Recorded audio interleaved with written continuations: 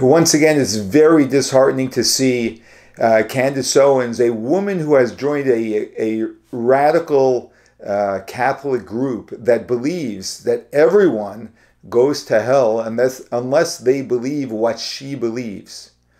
And she stands in her self-righteousness and makes very disparaging comments about one of the greatest world leaders, world spiritual leaders of all time, who has been celebrated and embraced not only by the Jewish people, but by the entire world.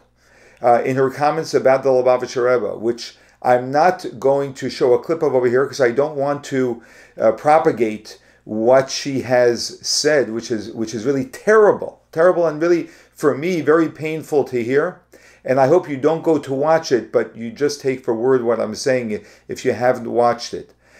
That the Rebbe was a unique Jewish individual in that he actually extended outreach to the entire world, way beyond the Jewish world. In fact, many Jewish leaders were actually struck by this and sometimes challenged by the way he advocated for spreading the 7 Noahide laws to the entire Gentile world, and the Jewish belief that every single human being who lives as a righteous person as they are, with no need to convert to Judaism whatsoever, which is why Judaism does not have a missionary campaign to the Gentile world to convert.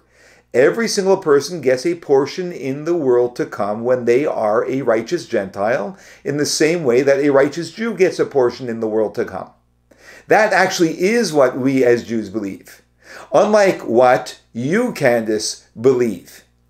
So making these disparaging comments are simply false. And once again, you turn to an obscure author, an individual who wrote a book because he has an axe to grind, and you use this as your evidence, major evidence.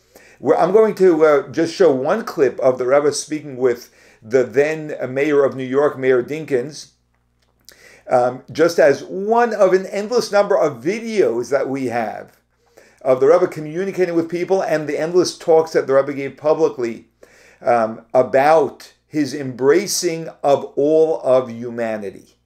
Let's watch this clip.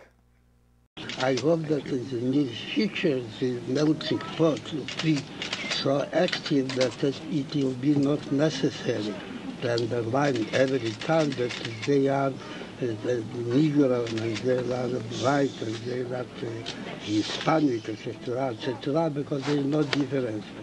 All of them are created by the same God and created for the same purpose to add all good things around them and around, especially beginning by themselves and their families.